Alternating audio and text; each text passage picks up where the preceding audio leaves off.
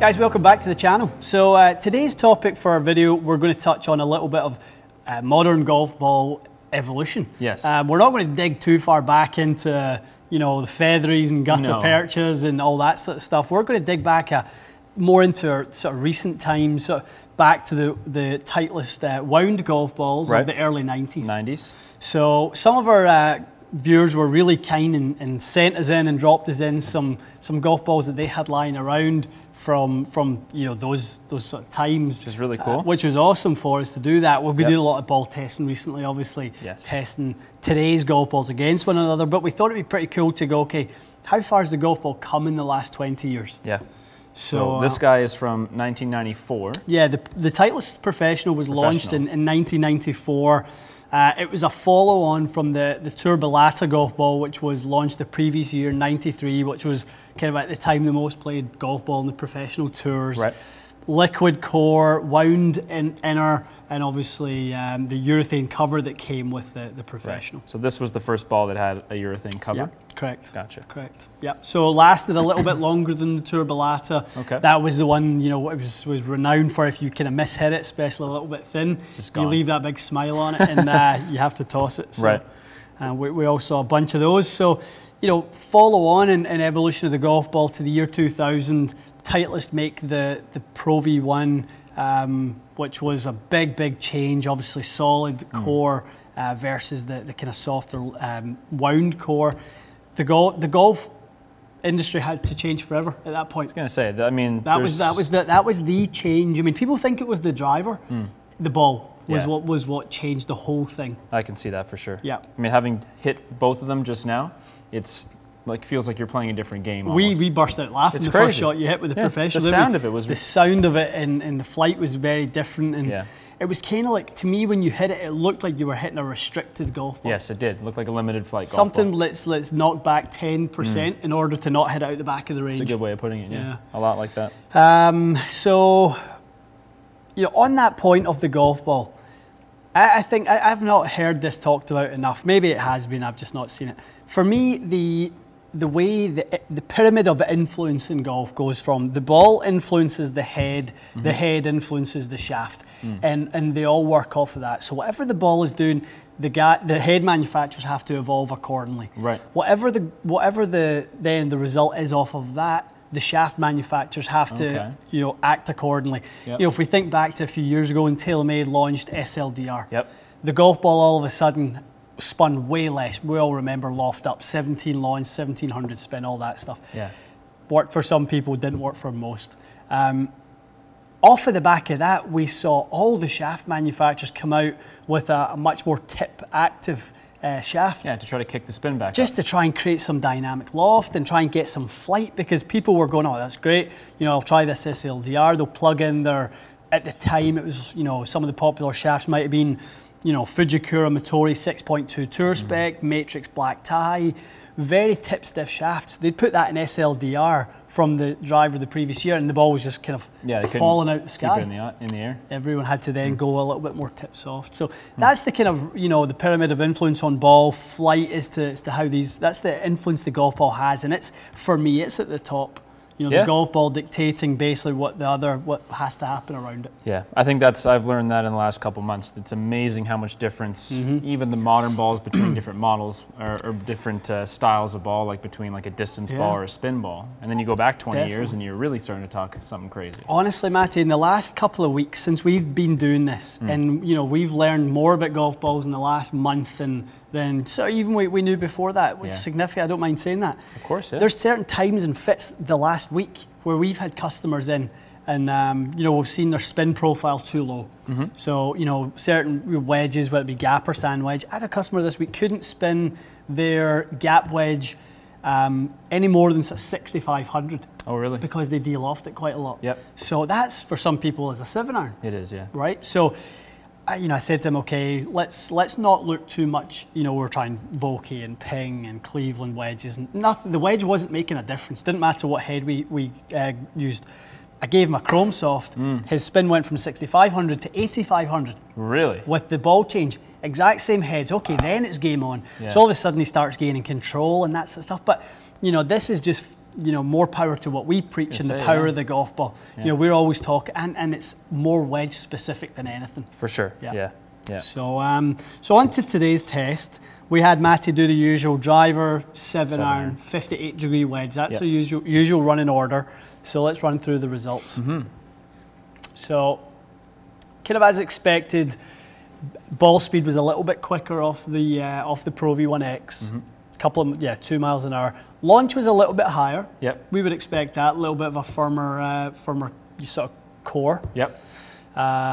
And the spin rate was very similar. It was just a couple hundred RPMs less with ProV1x. Literally 200 less. I was expecting to see this guy just kind of going crazy, 1400 or 14,000 spin. It just never. And I tried to spin a few as hard as I could. Nothing. It wouldn't go over. Very similar.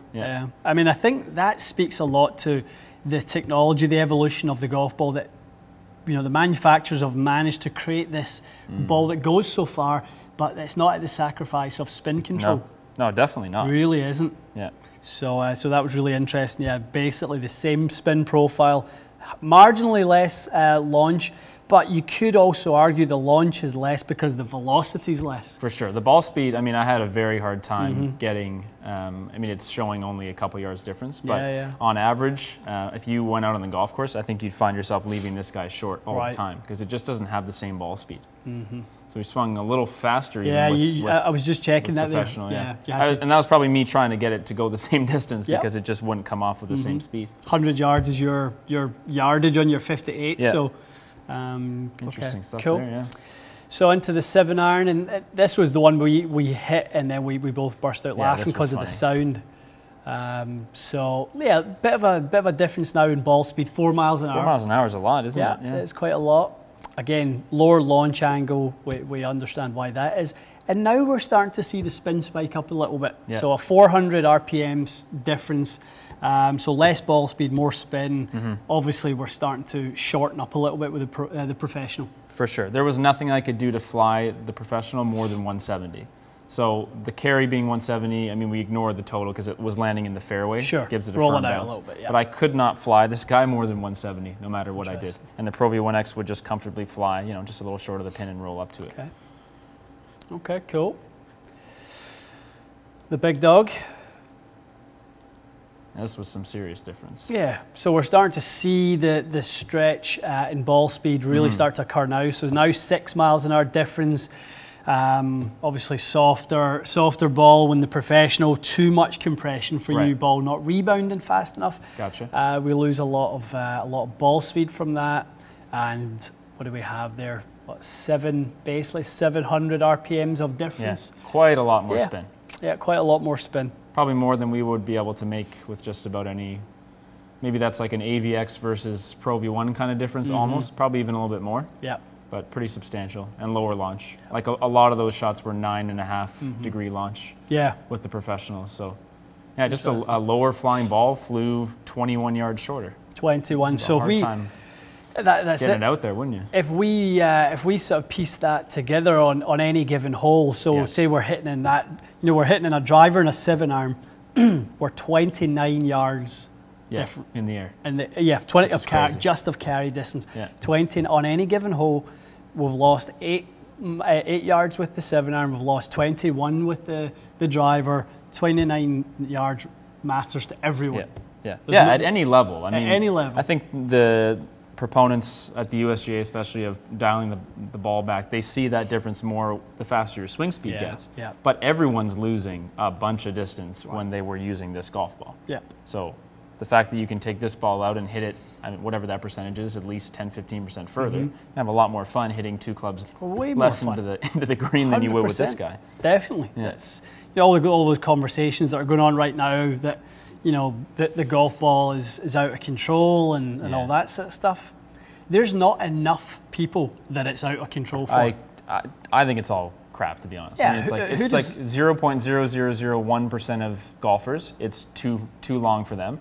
Everyone else is having a better time playing golf with a ProV1x than they would with this guy. If the PGA Tour really care that much, because the people that matter in the game of golf are the members of golf clubs worldwide. Public golf players and everyone else. Absolutely. the PGA Tour, if they want to do their own thing, go do your own thing. But, you know, leave the golf ball alone for the amateur golfer. Totally. Leave it alone. It performs fantastic. It's fast, it spins a ton. There's a bunch of different versions out there for people to dial in their feeling preferences. It is exactly where it should be and performing how it should be. Totally agree. So I know the one question we will get that we won't be able to answer today is, does this spin more offline, or how does it fly in the wind? We'd have to save that for like an aerodynamics test with TrackMan. That's an outdoor test. Because we did get a couple questions saying, you know, does GC Quad factor in that? And the answer is no, it just doesn't. It's capturing the first little bit of the flight. One interesting thing that we actually started our day with as well, we started by measuring the that was cool. Measuring the outside diameter. So you use your calipers here. We had our digital calipers out. So, you know, a bunch of friends of mine, when I posted on Instagram last week or the weekend, you won't be able to see on camera, but it's probably maybe hard to detect, but professional and obviously ProV1x. A lot of people said to me, you know, measure the size of the professional, because they did have a tendency to shrink. So, you know, we know that the modern day golf ball is 1.68 inches in size. That's what the modern golf ball is, the dimensions of it. So we got our digital calipers out, but we eyeballed it first, didn't we? We went, oh yeah, there is a bit of a difference. This looks smaller. The professional looks smaller. It looks quite a bit smaller. It really does, yeah. 2/100ths of a second. So nothing. Of a second. Of an inch. Yeah. So basically nothing. So nothing. Something of an optical illusion, maybe with the color of it, or it has went a little yellow, like dingy. And the Balata balls, actually, interestingly enough, I'm going to grab one. Those golf balls went much darker. So there's discolored further. We should be able to show that on sort of camera. Oh yeah, that's way. This is the professional. Yeah, I mean, we've got a lot of light shining on us here, so we might not see it, but we'll take some pictures for sure, and we'll post those. But that looks like it's been sitting in a pond for a year. It does. It might have been. It might have been. Yeah, it's interesting stuff. Yeah, I mean, just shows us how far we've come. 24 years of technology and evolution.